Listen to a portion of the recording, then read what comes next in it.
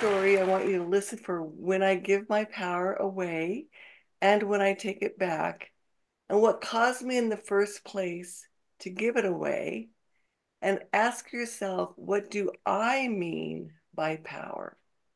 So, as all good stories begin, let's begin with once upon a time, a very long time ago.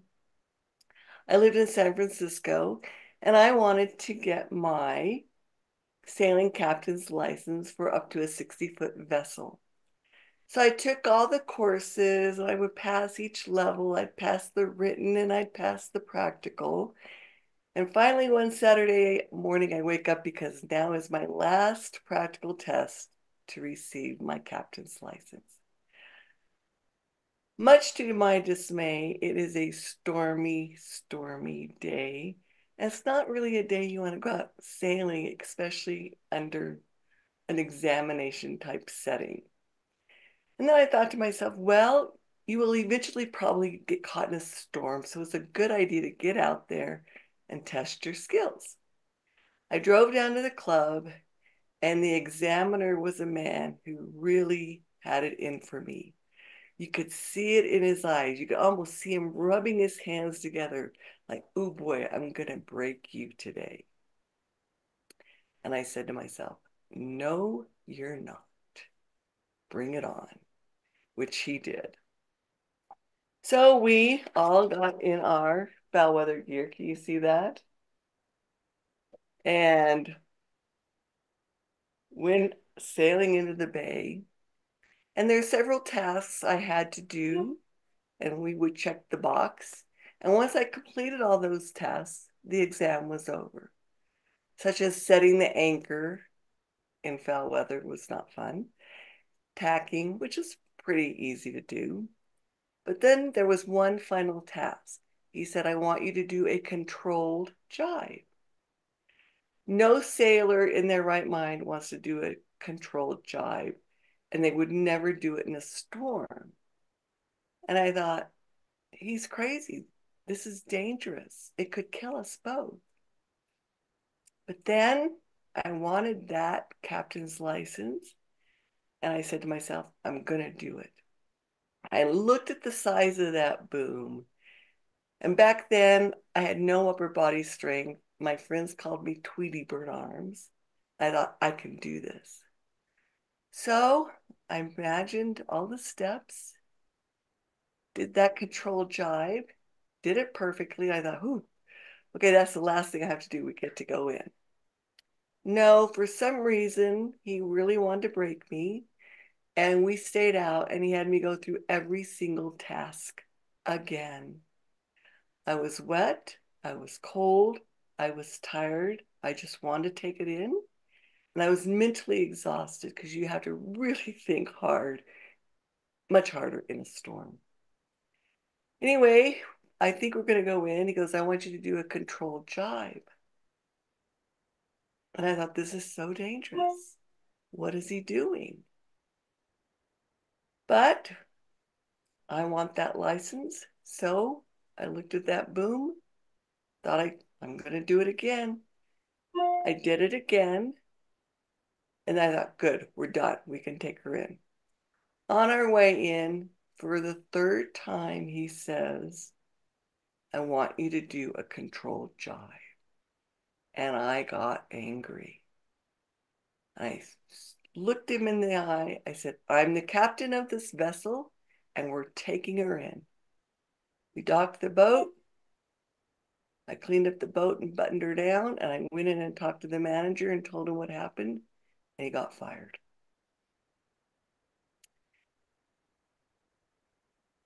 We all know pride comes before a fall, combined with being attached to an outcome. I gave my power away because I was attached to an outcome and let him have all the power, which put us in dangerous situations. And I was an accomplice in that as well. So here are ways we give our power away. Road rage. Someone cuts us off and we're hot. We're angry. We might say things to them. How many of us complain about the weather? It's outside of our control. We give our power away when something triggers us and it launches mental chatter. And how many of you cannot turn your mind off? If someone triggers you, you start thinking about how you want to respond. And the other way we can give our power away is our reactions to words.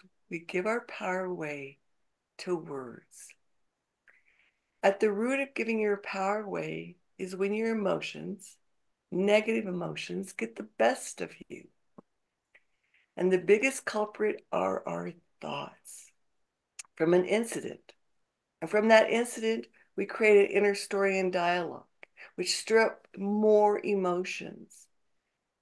And we are robbed of our inner peace. So let's get practical. What about the bully in the workplace? A lot of clients I work with encounter bullies. So what happens to us when someone is a bully? Years ago, I had a 13-year-old boy, and he was a small boy in my office, and he was being bullied. And he was very unhappy, and he kept getting smaller and smaller. One day I said, listen, you go to school, you try to be small, you hold your head down, hoping the bully will leave you alone. Is that right? And he said, yes. I said, he's seeking you out. I said, I want you to go into school expecting him to bully you. Be prepared. Walk in with your shoulders held up high. Walk right up to him and say, knock it off. Turn on your heel and walk away. I had him practice this in the office a few times, out loud, till he really could stand up tall, like I stood up against the examiner. He said, what's going to happen if I do that? I said, he'll leave you alone. Bullies are cowards, and when you confront the bully, they'll go find someone else to pick on. So, back to the sailing test. What did I do? What did I use to take my power back? What did I instill in this 13-year-old boy to take his power back? Anger. Let's look at anger and how it can propel you to take your power back.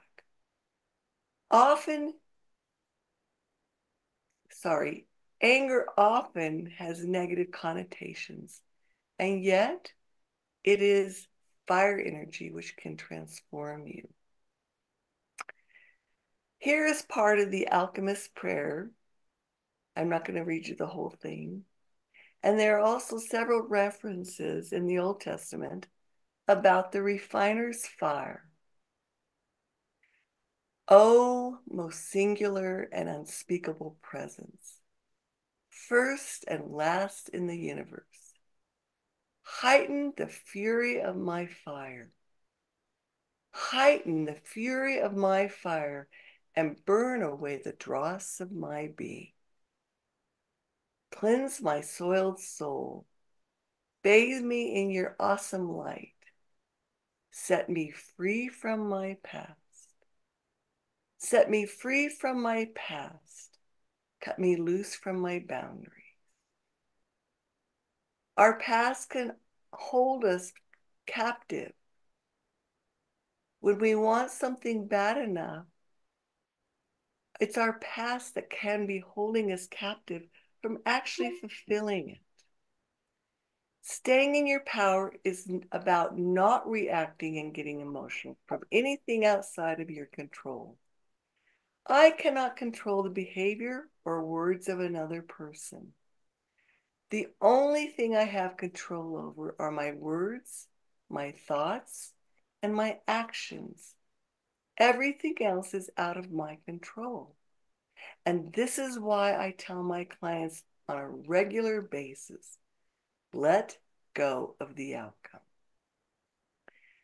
When we are triggered by something someone has said, here's what I suggest to my clients so they do not spend 3 days mulling over how they want to respond. The emotions triggered are like striking a match. Imagine the match is struck. You hold it and allow yourself to acknowledge your emotions. Then blow out the flame so you do not do something and burn yourself. Oftentimes, if we react, our words burn us. I believe in replacing the negative with something positive. I tell them to send that person a blessing after they blow out the match. We are then freed up from the trigger and the 3 days of thinking of our response. I have CEOs who say, I'm not sending him a blessing. I said, oh, yes, you are. I give them three choices and I say, choose one out loud. Eventually, they will be freed up from that negative energy. When you send someone a blessing, it elevates you out of this negative realm. And the Dalai Lama said, when we send someone a blessing, we, the sender, are transformed into magnificent potential. I had a client walk in my office one day. He goes, I thought you were just talking about all this woo-woo stuff. But when I did send the blessing, I didn't think about it again. I did feel transformed. When you do that, it eventually becomes a habit. My sailing teacher could have passed or failed me. Because of his issues, I became tangled up in his energy, which set the stage for a battle of wills. Not a healthy dynamic. I had to let go of my pride, my inner fear of not passing. And had I done that, I would have stayed in my power and called him out on the second jibe, if not the first. And I may have decided to cancel until the weather was better.